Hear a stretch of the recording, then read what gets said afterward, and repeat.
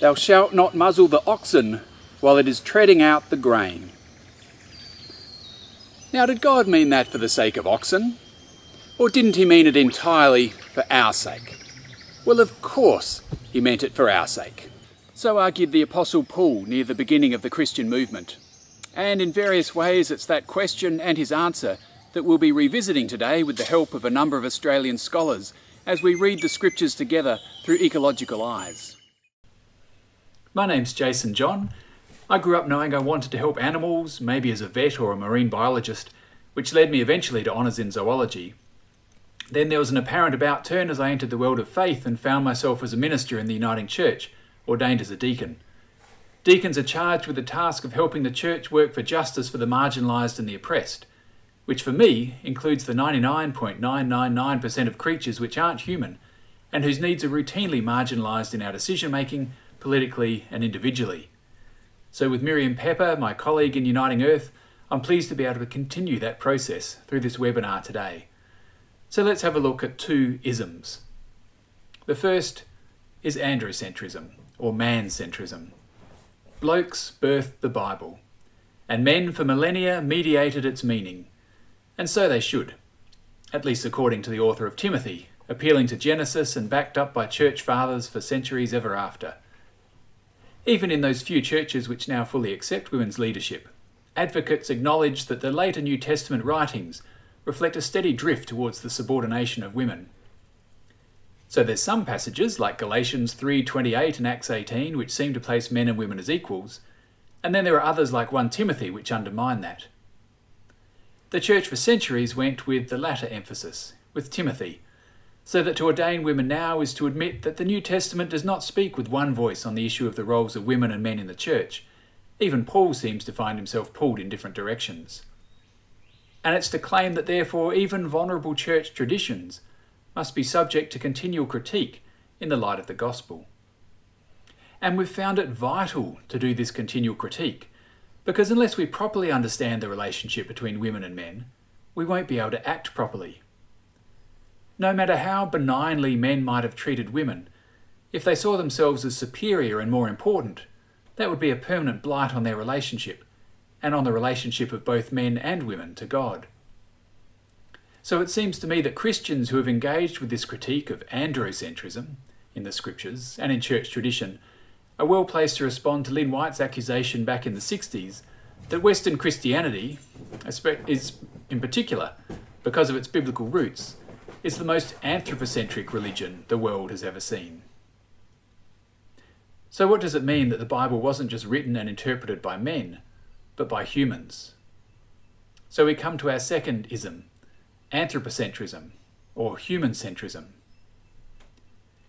Christian anthropocentrism includes the assumption that humans are the centre of the story of God and life. Drawing on Genesis 1, a common form of Christian anthropocentrism assumes that human beings alone are created in the image of God, charged with dominion over the earth and given the earth and its creatures as a possession. Into our hands all things are delivered in Genesis 8.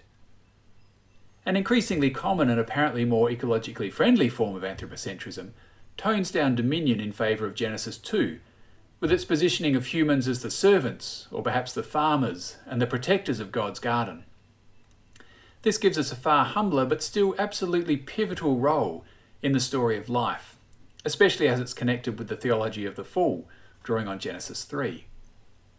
So it includes other species as players in the story of God and life, but it still has human beings in the central starring role. Take the Uniting Church in Australia as a case study. On the one hand, our founding document envisages a final reconciliation and renewal for the whole creation, not just for humans.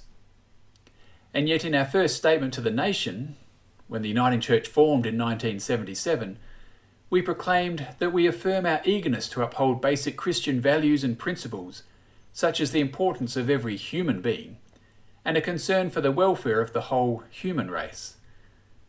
We are concerned with the basic human rights of future generations, and will urge the wise use of energy, the protection of the environment, and the replenishment of the Earth's resources for their use and enjoyment. In other words, the rest of creation is simply stuff for humans to share and enjoy. A decade later, non-humans were given a small role in our statement to the nation, but humans were still the centre. The Uniting Church said in 1988, "We affirm our belief that the natural world is God's creation, good in God's eyes, good in itself, and good in sustaining human life." And the Uniting Church really hasn't moved beyond putting humans in the starring role of the story of God and creation. A consensus even amongst people who would like to shift that appears to be that it's too contentious to challenge Christians' belief that humans are the centre of God's concern. It would be as unpopular as Galileo telling us we weren't the centre of the universe. And so we should instead focus on getting people to do something about the ecological crisis. But can we do the right thing, or can we do enough, if ultimately we still think it's all about us and our enjoyment? If it was true that men needed to understand the relationship between men and women and God properly, do humans also need to understand our relationship to other animals properly, to have a proper relationship with each other and with God?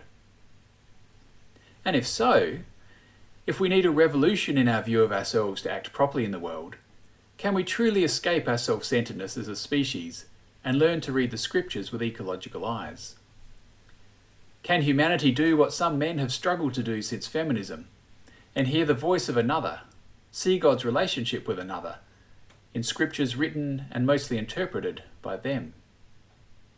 Sure we can. Well, at least a bit. And we're about to see how today. Anthony Rees will talk in a little while about some ecological lenses through which our various scholars approach the scriptures.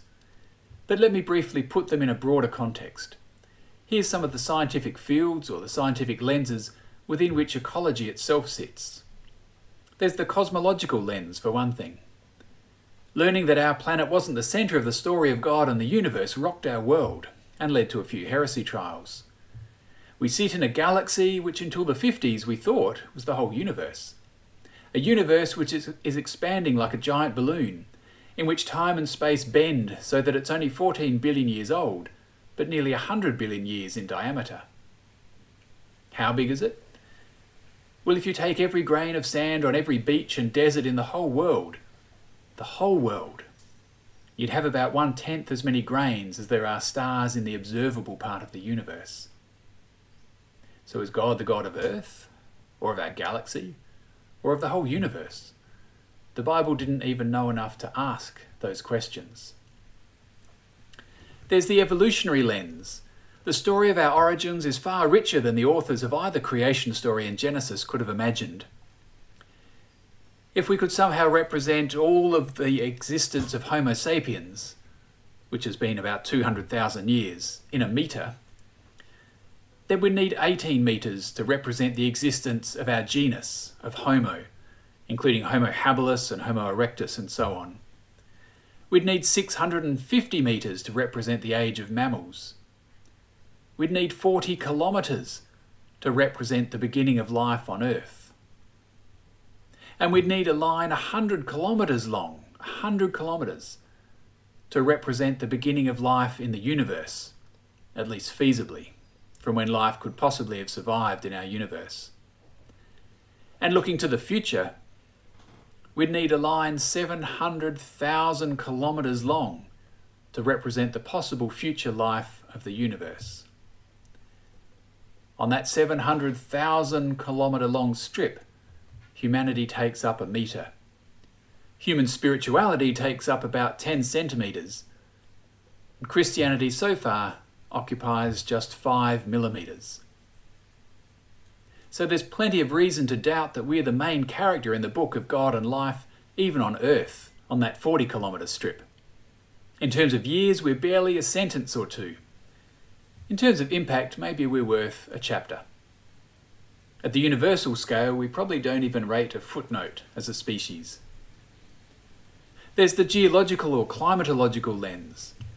We now know so much about the processes which have shaped the mountains and continue to be felt in earthquakes, tsunamis, floods, and even sea level rise. For many of us, God is not the central actor anymore, in control of all of these things. Nor are such events signs of divine displeasure, but rather consequences of geological processes. The oceans do not dwell in limits set by God, but have fluctuated by many metres throughout history, and are on the rise again. In the last 200 years, Western human societies in particular have become another agent influencing geography and now climate. What does it mean that the Bible sees floods as judgment for the sin of a nation? But in Tuvalu, floods are being experienced by one nation because of the actions of other nations like ours. And of course there's the ecological lens, how the world works. It's not humans who are essential to the good working of this garden planet, it's the microbes. They make the soil and they influence the rain, just to name a couple of things.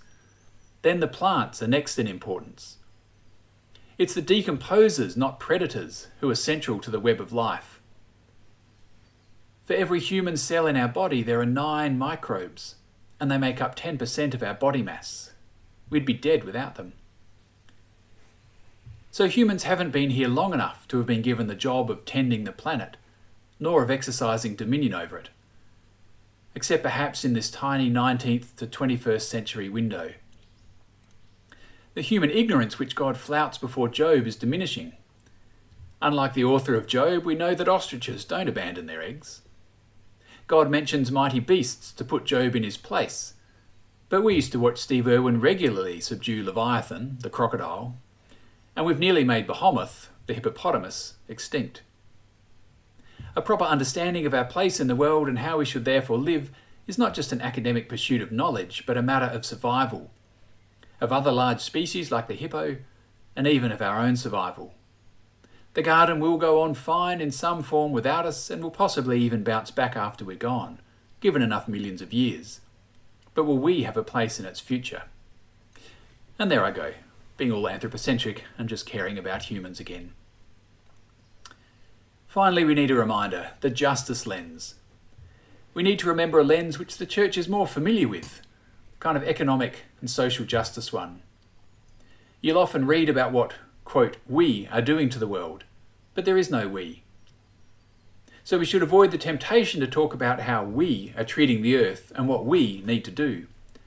Not all humans have an equal impact on the earth. Less than 1% of us now control 50% of the world's wealth. So on the one hand, agriculture or industrialisation may have signalled the beginning of the Anthropocene, the era when humanity became a major factor in the ecology of the planet. But at the same time, humans are certainly not all equal agents in this development. So addressing ecological issues is inextricably linked with human justice issues. To remind us of this, we might turn to the prodigal brother as an ecological parable.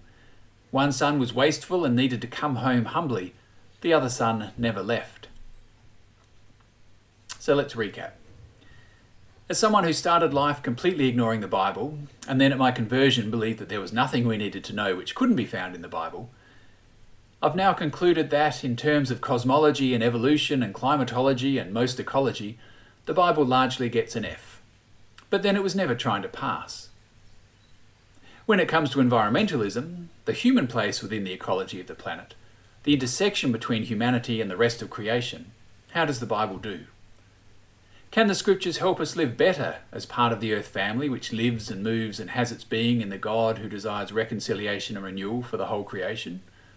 What happens when we read the scriptures with ecological eyes? Well, today we have a collection of scholars from around Australia to help us dig into that question through talks and plenaries and workshops so that we can all leave here with a clearer answer to that question and share it with others. So I invite you to stand and stretch to say good day to those around you. And in 5 minutes, Dr. Anthony Rees will give us a closer look at the methodology which our other scholars will be using today so that they can leap straight into the meat of their talks. Thanks for being with us.